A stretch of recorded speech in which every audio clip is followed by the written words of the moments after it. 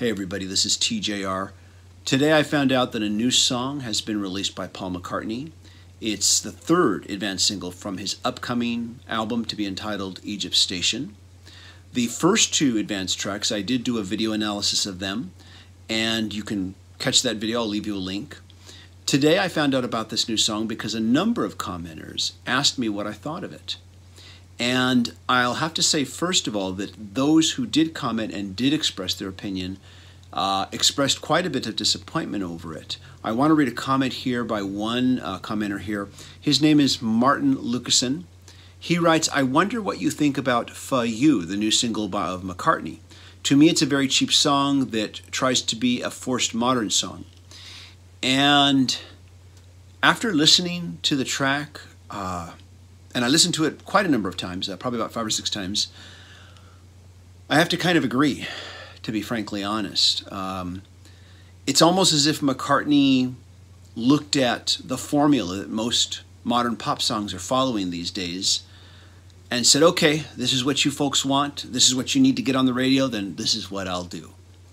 The song uses a chord progression that so many, and I mean so many, pop songs being released today use. And it's a 4-1-6-5 progression. This is in the key of F, which I believe is the key he's playing in.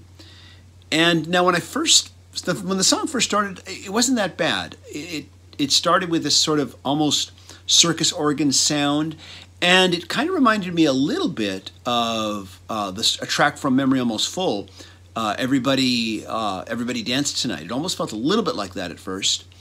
But then the vocal melodies, the way it's cadenced, it is following kind of that pattern that just so many other modern pop songs are doing. It then goes into the big chorus where it's just really big and huge and everybody's singing in unison.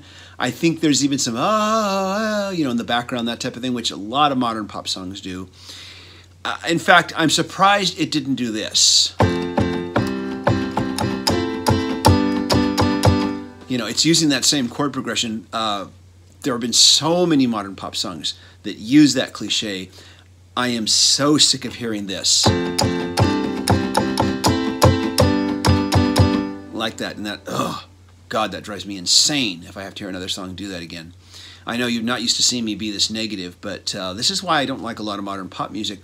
Everybody's just kind of sticking to a formula. No one's veering from it in any great way, shape, or form, simply because they want to get on the radio. And radio looks for songs that sound like other songs that have already been on the radio because they're afraid listeners are going to tune away. And when something finally breaks out that is not like that is melodic and interesting, like a song like Happy by Pharrell, which is just joyous and wonderful and has all these layers and textures, and the chord progressions don't follow these formulas, and it breaks out, it's just like the general public goes insanely crazy, and I can't blame them. They've been fed the same formula constantly. It's like being fed the same meal over and over again, and finally you get to eat something different, and you're like, oh my gosh, I can't believe how good this is. That's kind of the reaction. So yeah, it's a disappointing track. And I have heard songs that use the same 3 or 4 chord vamp over and over through the whole song, yet somehow the performance or the way it's arranged, the way the artist has put it together keeps it interesting. But this song just doesn't do that. It's too much like everything else. So it's one song. Hopefully the rest of the album is better. And like I said, maybe this was just released as an appeal to radio. Who knows? This brings up to me something that was brought up in the comments on the video that I released entitled Paul McCartney Hasn't Written a Good Song in Decades. Of course, I disagree with that opinion, and wanted to argue it. And someone brought up the fact that, even during McCartney's classic golden age period after the Beatles, the 70s, not everything he released was fantastic. There were some albums that, weren't as great, and even the albums that were fantastic had songs on them that, were fairly skippable. I, of course, love Venus and Mars. It's a great album, and it's one of my favorites by McCartney solo. But there are days when I will skip over a track like Love and Song. Maybe some days I'll listen to it, some days I won't. The closing track, Crossroads theme, I remember back in the days of vinyl thinking, well, at least it's at the end of the record. I thought it was a pretty cheesy track, so at least it was at the end of the record, and I could just take the needle off and put put the record away once that track came on. I never cared for that track very much. It's one bad song. Let's not judge the whole album by it. Let's just wait and see what the album sounds like.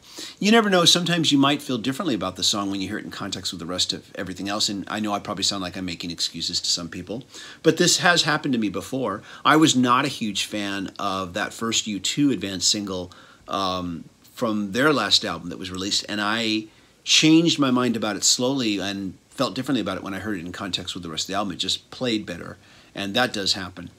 Anyways, though, what are your thoughts? Do you agree with me? Do you think I'm full of it? Go check out the track and let me know in the comments. I want to thank you all for watching.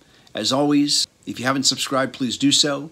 And if you do subscribe, be sure to click notifications so you can know when I release new videos. Thanks, everybody, for watching. Oh, God. You know, you'd think they'd at least change up those 4 chords once in a while.